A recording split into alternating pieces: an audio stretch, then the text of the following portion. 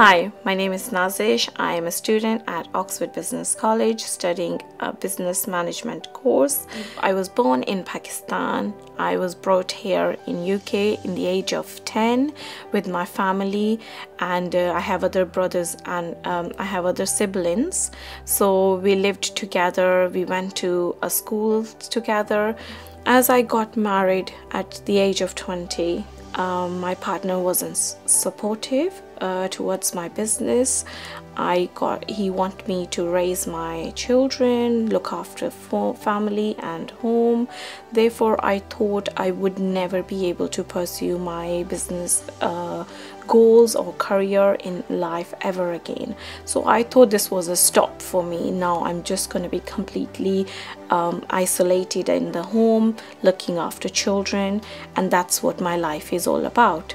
It's been inspirational that my family's been so supportive. They said that there's never too late for you. After a couple of years, my children started going to school. I have become more broader again and thought about all that opportunities I would have again.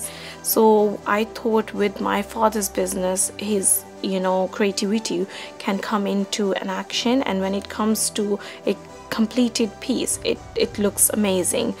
We opened one shop with me. My brother was sharing the shop. We opened one, and this wasn't a success because something was lacking in the business, obviously, because I took a rush decision of opening the business. Therefore there wasn't good success and not a good money. Therefore I decided that why not, with my struggle, I learned that I should learn more about business, how to manage it, and how to cope with the failures as well.